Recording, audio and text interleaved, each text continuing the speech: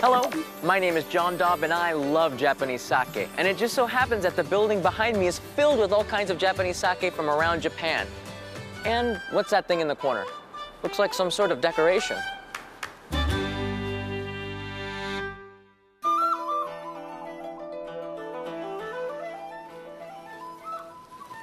They sure do have a lot of Japanese sake. And a lot of interior decorations. There's one out in the front, and now there's one up here. They look really pretty and traditional, but I came here to drink Japanese sake.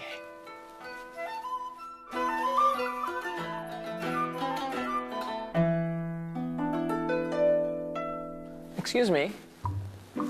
Yes. Yeah, I'll have the set of 3 sake, the best one, please. Coming right up.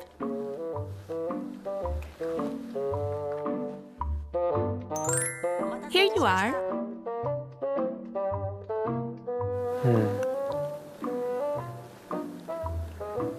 Oh, yeah, this is good, too. So what should I have next?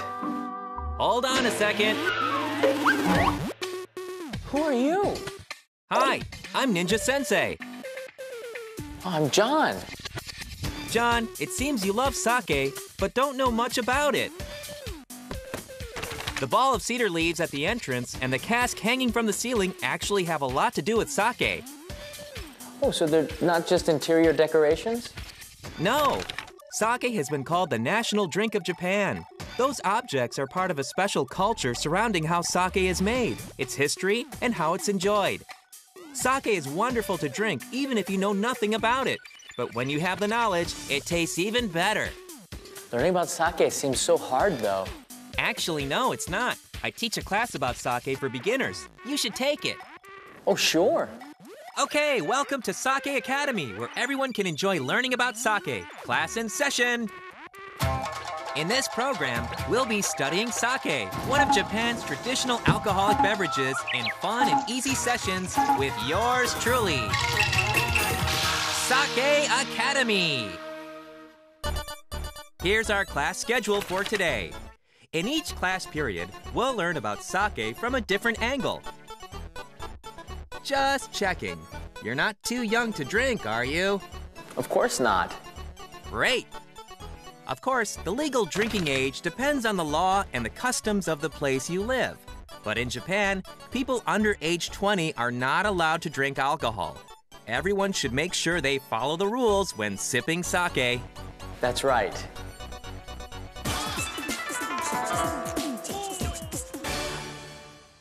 Our first class is geography. John, why do you think sake is a distinctively Japanese beverage? Well, obviously because it's made in Japan. Come on. Well, of course that's true. But sake is the product of a miraculous combination of landscape, season, and climate. Well, that sounds really complicated. What do you mean by all that? You should see for yourself. Ninja Senin will be your guide. Senin? I'm Ninja Senin, the mentor of Ninja Sensei. It's my job to teach you all about sake. An essential element in sake making is pure fresh water. Japan is surrounded by sea, and about 60% of its land area is mountainous. Those conditions offer easy access to ample supplies of pure water. Water from the oceans turns into rain and snow that falls in the mountains. Over time, it filters down to become pure spring water. I'm totally surrounded by the natural world. The air feels great here. Isn't it wonderful? And sake depends on these natural sources of crystal clean water. It's really great. Japanese nature blesses us with pure water. Along with the best water, the key ingredient in making great sake is rice, the staple food of the Japanese people for a long, long time. But the kind of rice used in sake making is slightly different from the one we usually eat. It's called sakamai. Rice used for making sake has larger grains and a white core, the middle of a rice grain. Sakamai is also easy to liquefy. Rice planting is usually done in early summer, between May and June. Here's John in a rice paddy. Good luck, little guy. In a few months, this is gonna be in a bottle of sake. can't wait for that.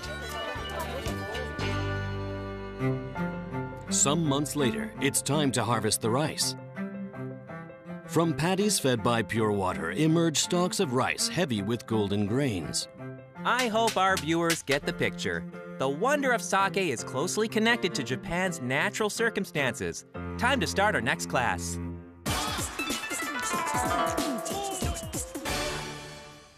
Our second period class is history. John, do you know how long people have been making sake in Japan? Well, they've been making rice for maybe thousands of years, so I guess they've been eating rice for that long. I'm sort of even jealous of them because that means they've been drinking sake for that long too, right? That's not entirely true.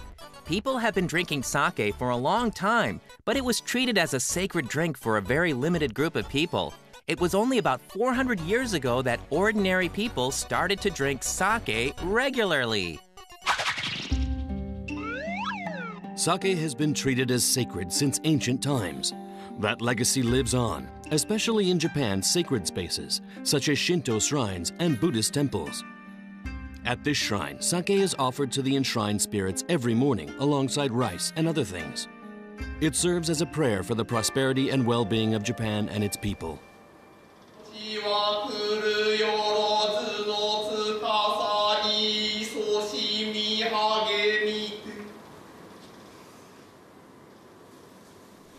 Why do you make an offering to God every morning?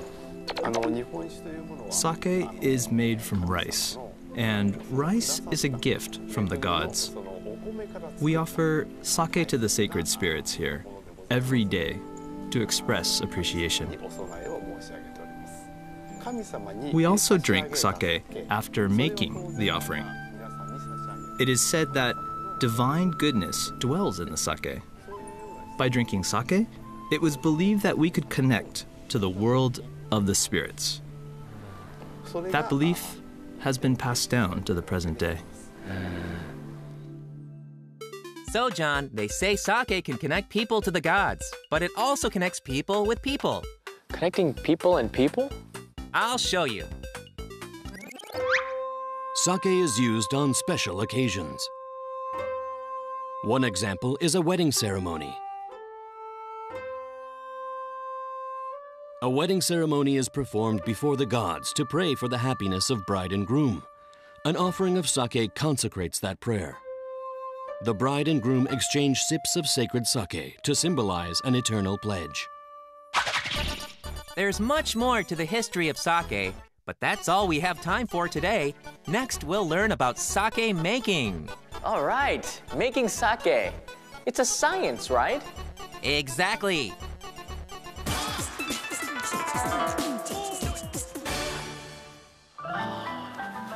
What an interesting historical building.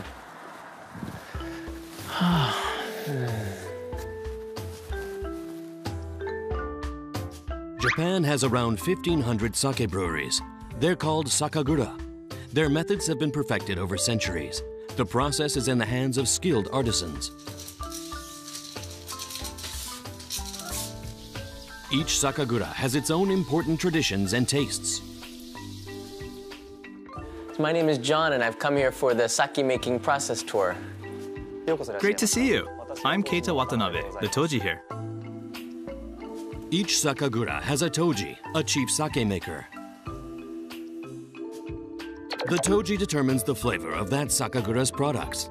He is responsible for every step of sake making. Yeah, I've seen this before in other places, but what is it? It's called a sugidama. This is hung at the entrance of a brewery as a sign that a new sake has been brewed. It gradually withers from green to brown, and that color tells you how much the batch of sake has aged.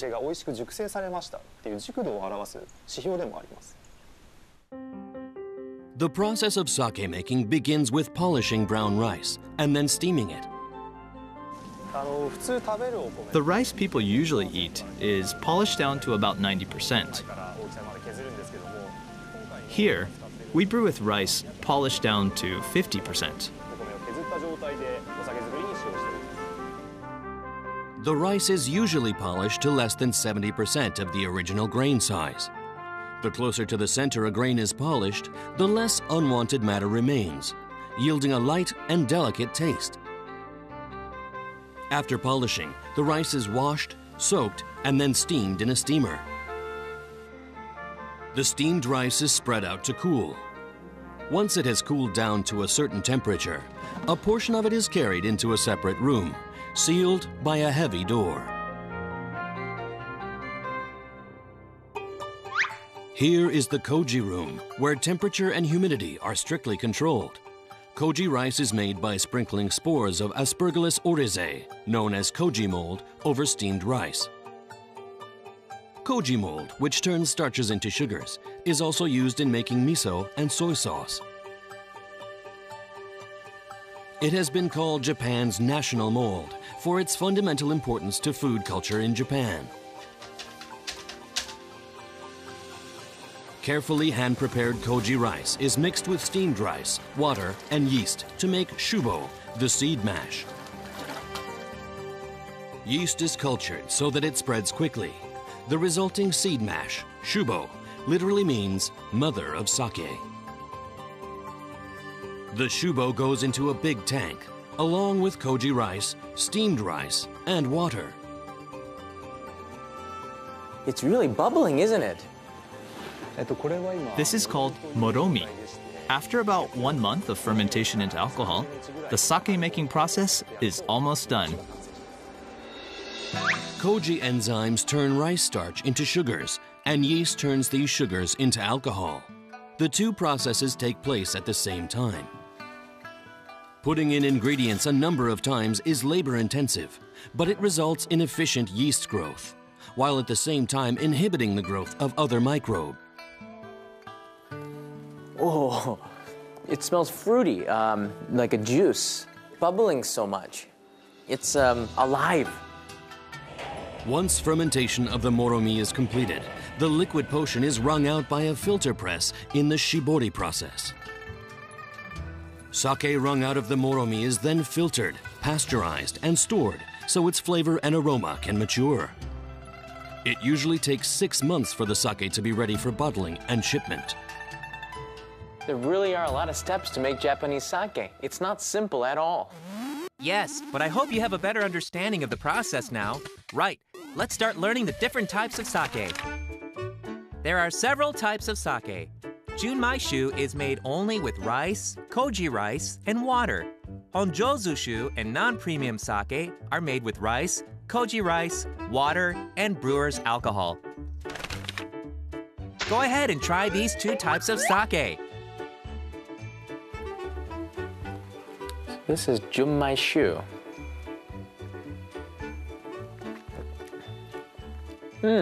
Good aftertaste. It just melts. I like this. It's a little sweet. Sake types are also categorized by the degree to which the rice grains are polished. Sake from grain polished to at least 60% of the original size is called ginjoshu. If the grain is polished to at least 50%, the sake is called daiginjoshu. And this one is Junmai Daiginjo. Oh, this is really good. It's clear, it's really delicate, it's easy to drink. Sake tastes and smells different depending on the way it's made. That's really interesting. Okay, that completes our summary of the main types of sake. On to the next class.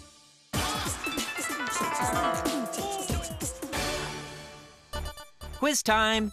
Can you name and explain the different types of sake? Right, the one that's made from only rice is Junmai-shu. The one that's made from, that's smoothed out with alcohol is it's difficult to say, Honjozo-shu. And the one that is made from specially polished rice is Ginjoshu. Right, but there's more. You can combine the polishing ratio and method of brewing. Sake made with the grain polished to at least 60% with no brewer's alcohol added is called Junmai Ginjoshu. Right, once you learn the pattern, it's really not that hard, is it? Now let's see some of the different ways of drinking sake. The various temperatures at which you can drink sake are covered by 3 broad terms. Reishu means chilled, shitsuon means room temperature, and okan means warm. When you order, say something like Junmaishu o reishu de ichigo kudasai. Ichigo is a common unit of volume for sake. It's about 180 milliliters. Kudasai means please. Okay, John, let's order some sake. May I take your order? Let's just say I want to order using some of the words I just learned. Ginjoshu o reishu de ichigo kudasai. Certainly. All right, she understands. That's great. Okay, one more. Junmai ginjoshu o. What's the word? Hotto de nigo kudasai. What? Junmai ginjoshu o hotto de nigo. Is that correct? That's right. Better make it super hot. Coming right up. Here's your drink. So this is a ginjoshu no reishu, chilled. Oh, very smooth, just a little fruity. I like this one. This is a junmai ginjoshu no hot. It's a little hot.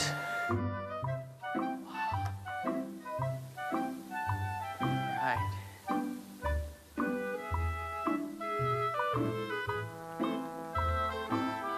Wait a minute. This doesn't taste very good. I wonder why. Good. Well, now you know the words to order sake. But asking to have your second order of sake served warm was not a good idea. With ginjoshu, you want to enjoy the refreshing flavor, but that flavor goes away if it's heated too much. And remember, okan doesn't mean served hot, only warm. Right. Don't take it so hard, John. Why don't I teach you not only how to drink sake on its own, but also how to enjoy it with food?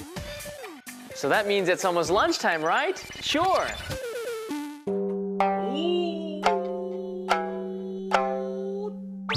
Let's go to a typical Japanese pub, an izakaya.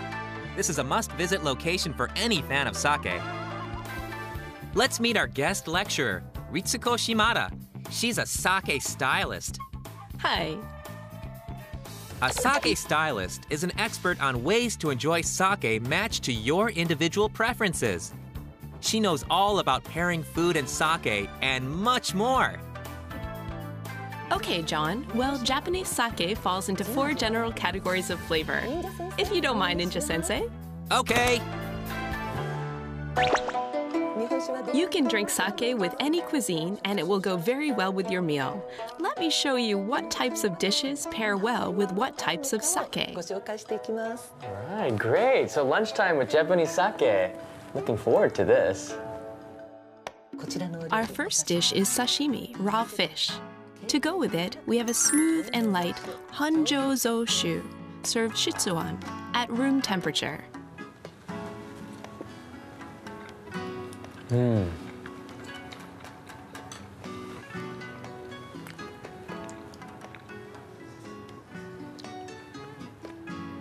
Oh yeah, it's really mild. Wonderful aftertaste. The flavor is really mild, so it doesn't overwhelm the subtle flavor of the fish. It is really refreshing. It cleanses any fishiness from the palate. Here's our next dish, yakitori, grilled chicken skewers. To pair with this, we want a junmaishu with good body and served warm, okan. Okay.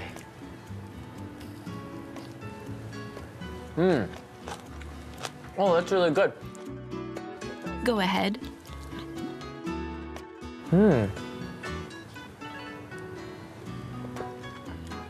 Oh yeah.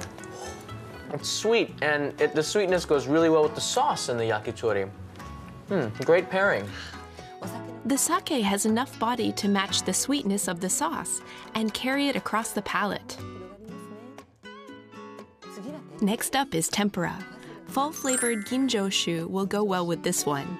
and we're having it chilled, reishu. I like it in a wine glass for full appreciation of the flavor notes. Salt and lemon are nice to spritz up the tempura. Okay. Wow, just right out of the fryer.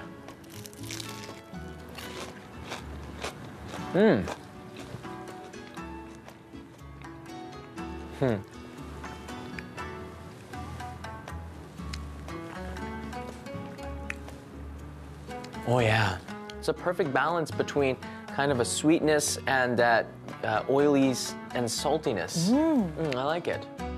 Tempura fresh from the fryer with a spritz of lemon. When that meets a flavor-packed sake, the tempura goes down lighter, despite being a deep-fried dish. And John, make sure to drink water too when you drink sake. Drinking water in between drinks of alcohol is called yawaragi mizu. It refreshes the inside of your mouth and softens the effects of the alcohol, so you can keep enjoying the taste of the sake. If you drink water with sake, you'll have less of a hangover the next day. But of course, always remember to drink sake in moderation. Okay. Class is over now. Thank you very much for all your help. Thank you, Shimada-sensei. Well, John, how was your lunch? There are so many food and sake pairings. I want to try more. Finding great food pairings is one aspect of enjoying sake. It's not about how you drink or how you eat, but also about this. You guessed it, John. In the next period, we'll be studying what sake is served in. All right, let's go.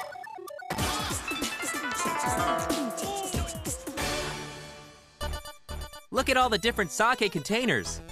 The flasks are called tokuri and the cups are ochoko. These are used for drinking sake okan style. Kiriko is cut glass. This is great for drinking reishu. I had no idea there were so many. But this is just a fraction. Let's take a field trip to an interesting place. This shop specializes in sake containers. More than 800 different items. There are flasks for pouring sake and cups for drinking sake. Glass ones, ceramic ones, metal ones. There's sure to be a shape and material that suits your taste. Do you drink a lot of sake? Hi. In that case, how about these larger glasses? 私これが好きです。I really like this one because it has a really interesting texture to it. And like every sake has its own personality. I think the cup should have its own personality as well. Have you found something you like? Yeah, I bought this one. You have good taste, John. A gui no mi with simple rustic appeal. We say wabi-sabi to describe something like this. Not just with your mouth and nose, you can enjoy sake with your eyes. That's right. Like the choice of sake itself, the choice of a sake cup is fun. Well, John, we've covered a lot of ground today. Class dismissed. Thank you. But I almost forgot to give you your homework assignment. I want you to find out how people enjoy sake in Japan. Well, I normally don't like homework, but this type of homework I can get used to. I better be going. He didn't even give me a chance to explain.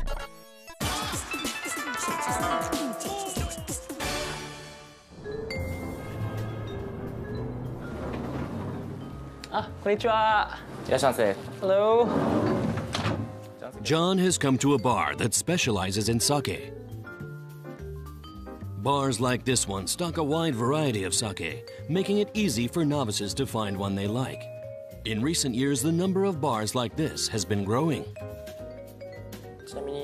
Have you ever had a sake cocktail? Japanese sake cocktail? Because sake has such a clean flavor, it's great for mixing. Sake cocktails are becoming very popular these days, especially with women. Okay, I'll try that. Cocktails made with Japanese sake are gaining popularity, especially among younger drinkers.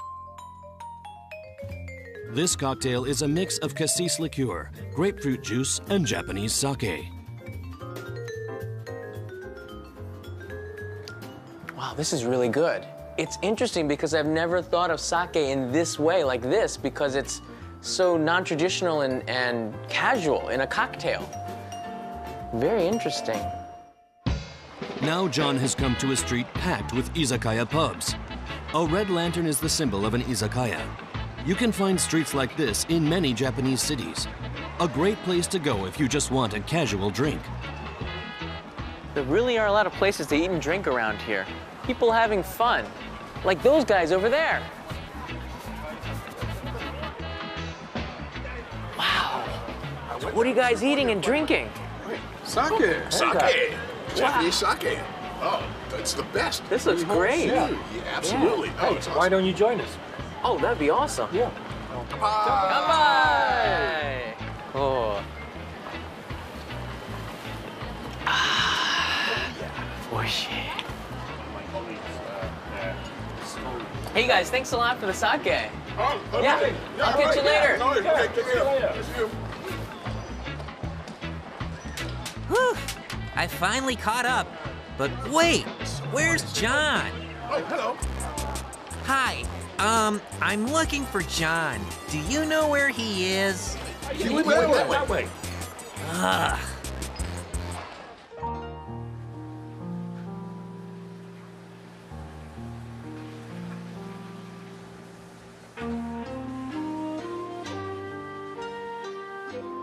Here you are.